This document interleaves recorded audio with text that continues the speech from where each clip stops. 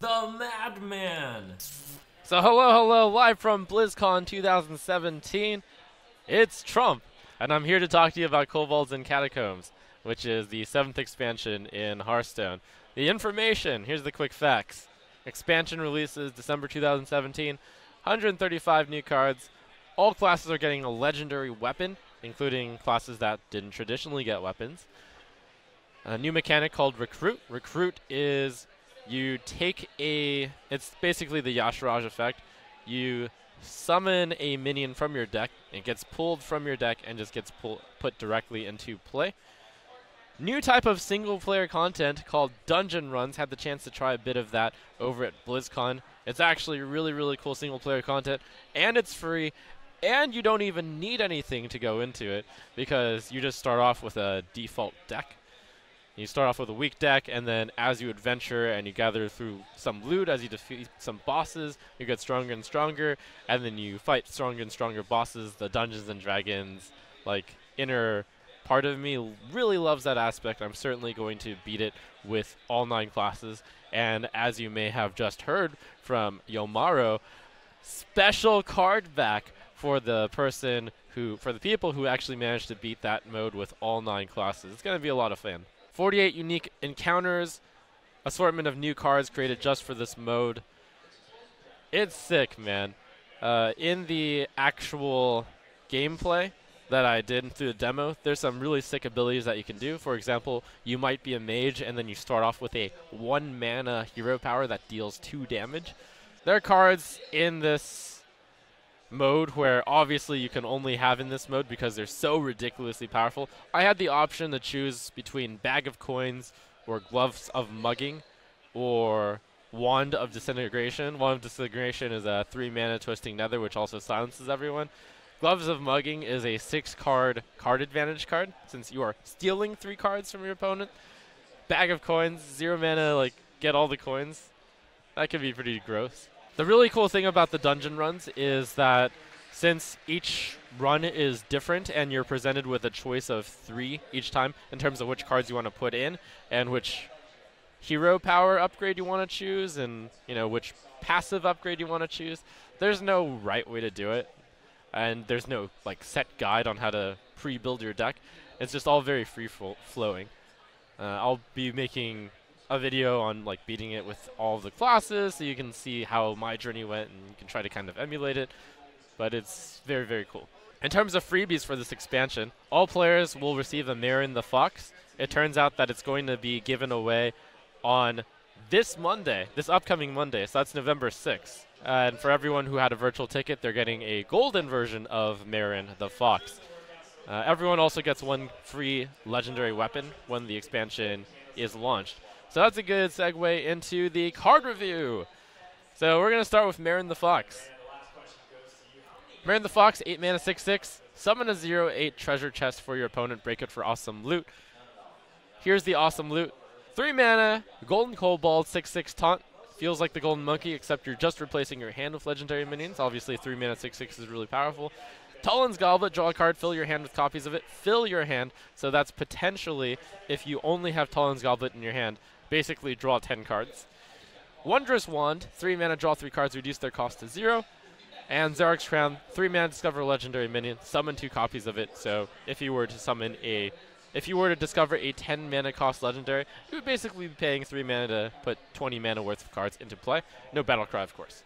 Calculating the average kind of mana benefit of this, if you think every single one of these effects is worth, like, say, on average, 12 mana, which was my quick napkin math, and you're paying 3 mana for it, you're gaining 9 mana on that.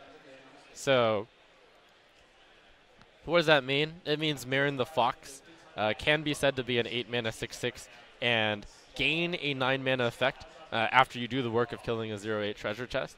So, pretty big benefit. And we're going to see plenty of this card being experimented with because we're going to see it very soon for the remaining part of the meta. Is that actually that good? Well, it turns out a lot of these decks are doing very unfair things these days. Like summoning Jades.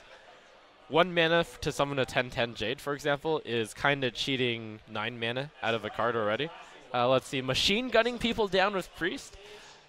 you are basically spending 0 mana for deal 2 damage repetitively, and that's super cheating because each 2 mana effect is like a Holy Smite, which is a decent card. It's even in that deck. Basically, put that into perspective, the way of cheating an extra 10 mana of value, it's really hard to beat certain decks in terms of value right now, which is why, and I'm only going to do it for this card, I rate this card a 1-star card for this meta, because we're only going to see one card released into this meta. It's a fun one, Marin the Fox. But compared to the value gained from Jade Druid and from Priest, you're just not going to get enough value out of this Marin the Fox thing. It's kind of the same reason why Cthulhu and Elementals aren't played right now. You get value out of them, but it's not enough. Okay, Dragon Soul. 3 mana Priest Legendary Weapon. After you cast 3 spells in a turn, summon a 5/5 dragon. By the way, you don't lose durability whenever this thing happens. The card to compare this with is the rogue card Sherazin. For 3 mana, you are paying 3 mana to do nothing. Starting with that. And then you need to cast 3 spells to summon a 5/5. That seems awfully difficult to do. It's not that tough because you can put it in Raza Priest, and I'm sure some people are going to try, but it's just purely superfluous because once you are casting 3 spells a turn, you're already doing really well with that type of Priest. So, Dragon Soul, I predict, is going to be a pretty weak card. Lesser Jasper Spellstone is a Druid card featuring the new mechanic. Every single class is also getting a Spellstone. 1 mana, deal 2 damage to a minion, but it upgrades itself. So each time you gain 3 armor, it upgrades. First time you upgrade it to a Jasper Spellstone, and we had Jomaro kind of talking us through the art. The item looks more and more epic as you upgrade it, of course. So, Jasper Spellstone, 1 mana, deal 4 damage to a minion. Boy, does that get good. So how are you going to gain the 3 armor? Well, you have the hero power. You can also become the Death Knight, and then you gain 3 armor each time you hit the button. That's pretty interesting. 1 mana, deal 4, 1 mana, deal 6. Will the card be actually good enough? Because 1 mana, deal 2 to a minion is already pretty decent. This one has some serious potential, I'd say. Hunter gets a new secret. Wandering Monster. It's like Get Down. You actually block with your 3-cost minion. And it's a 2 mana 2/3 Noble Sacrifice instead of a 1 mana 2/1. Is that good? It seems bad if I compare it that way. Crushing Walls. 7 mana, destroy your opponent's left and rightmost minions. Very cool idea here. It is a more positioning matters card, and it's clearly made for Control Hunter. My main problem with this card is that I feel like they could have pushed the envelope with it for 6 mana. I think this is just costed too high to see any play whatsoever. Now Mage is getting an absolutely insane looking card. Aluneth, 6 mana legendary. At the end of your turn, draw 3 cards. To recap, Nourish costs 5 mana, and you see that played all the time. Aluneth, you're guaranteed drawing 3 cards with it for 5 mana, and then just for 1 more mana, you get the potential to draw an extra 3 cards every single turn. So I'm making the pre-call that this is basically like Ultimate Infestation version 2. What's up? 15 minutes, okay. Oh man, we have to finish the rest of the review in 15 minutes. So absolutely insane. Hello, Ultimate Infestation again. At least this time it's legendary, right? So people are afraid of the idea that once you start drawing, you're never drawing. It's kind of like going full Northshire. So here's the flaw of that idea. Going full Northshire is fantastic in an aggro deck. It's so absolutely disgusting in an already existing archetype such as Secret Mage or General Tempo Mage that this is a natural fit into that deck. It's absolutely crazy. Paladin gets an interesting new toy, a Kobold. You're going to see a lot of Kobolds in this expansion. 2 mana, 1/1, Death Rattle, add 3 Silver Hand recruits to your hand. Now, that doesn't sound that inspiring. However, when you're playing any hand buff card, you are buffing 3 cards. Wow. Unidentified Elixir. There are a few unidentified cards in this expansion. It's kind of a small mini mechanic as well. The idea of this card is you put it into your deck and it will say just give a minion +2/+2 plus gains a bonus effect in your hand. So that means when you draw the card, you will find out what this elixir is, basically identifying it. And for the priest one, here's what it can be. It can either be +2/+2 lifesteal, +2/+2 divine shield, +2/+2, summon a new copy of it. 1/1 copy. +2/+2, Death Rattle, return this minion to your hand. Now, normally, in your Priest deck, or in any deck which wants to put buffs in it, which would be a deck like Zoo, a deck like Shaman, you need to run a lot of early game minions. Now, is there a Priest deck that runs early game minions? There's kind of a Dragon deck going around. Maybe there's a Priest Zoo deck, but currently it doesn't seem like that'll even fit here. The other problem is that 2 of these results are value-oriented and 2 of them are aggressive. The lifesteal is absolutely useless to a Zoo deck generally, and the Death Rattle, return the minion to your hand, is kind of too slow. The 1/1 copy is kind of weakish. Divine Shield, so I'm not really seeing it, but maybe the other unidentified cards are really good. Rogues!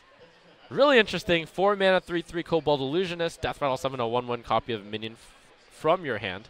That is a lot like the Priest one. Rogue has a lot more interesting things to play with in this respect. It is a Death Rattle, so it's a bit slower. Shaman is also getting one of these spell stones here. 7 mana, summon 1 copy of a friendly minion. So unlike that 1 mana Druid spellstone, this spellstone is terrible when you cast the base form of it.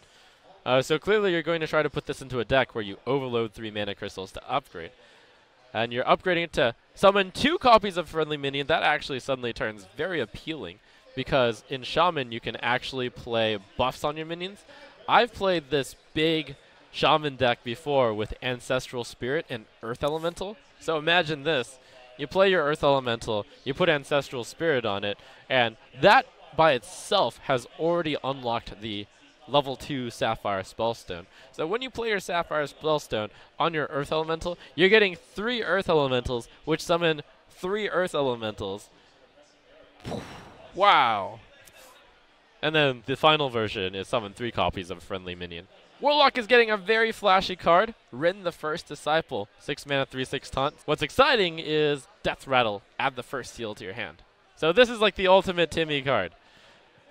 Alright, so once you manage to accomplish that, the first seal, it's a 5 mana, summon a 2/2. So you have to basically get through the action of killing Rin off first, and making sure it doesn't get silenced, and then you go through this entire process. You have to summon you have to use 5 mana to summon a 2/2. Then you get the second seal. You have to use 5 mana to summon a 3/3. Then you get the third seal. You have to use 5 mana to summon a 5/5. Hey, that's actually okay. The fourth seal, 5 mana, summon a 5/5. Add the final seal, summon a 6/6 demon. Add Azari the Devourer to your hand. By the way, all of these are demons, which means when you play your 10 mana Death Knight, you will get all these demons back. So that's a thing. So Azari is the big payoff.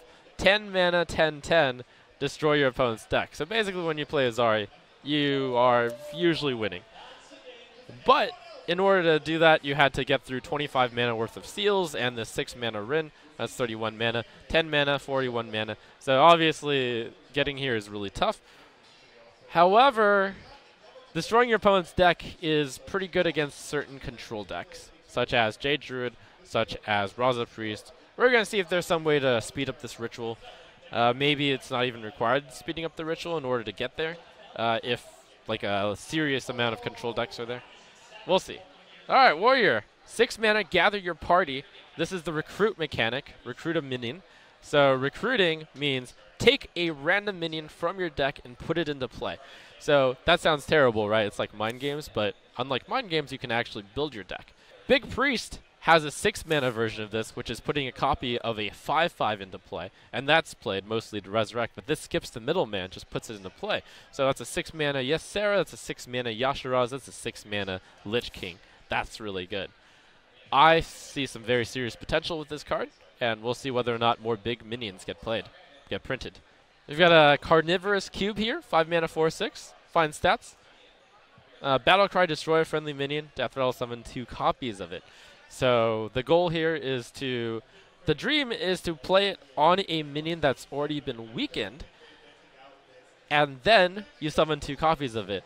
By the way, summoning 2 copies of it means that you don't have the negative Battlecry effect, and or you basically don't have negative Battlecry effect. So it's really good on a card such as Injured Blade Master as a quick idea. If you play it on a minion that was wounded already, then you basically gain value by killing off a minion that has lost a lot of its value, and then you get 2 copies of it at full health later. So interesting stuff. Might see some cubing. Guild Recruiter. 5 mana, 2/4 battlecry. Recruit a minion that costs 4 or less. Again, this is a random effect. So if you were to only run Injured Blade Masters in your deck as your 4 or less cards, and then you play 2 copies of Guild Recruiter, this is a 5 mana 2/4 which summons a 5 mana 4/7. Wow. You don't get the downside, so if you have only Faceless, Flame Reef Faceless in your deck, then you play the Guild Recruiter, and then you're getting 4 mana 7/7 alongside with it. Nice. So we'll see. The goal of these recruit decks are clearly going to be to really severely limit the cards in your deck. That's it. We did it! We did it! Holy cow, we made it in time.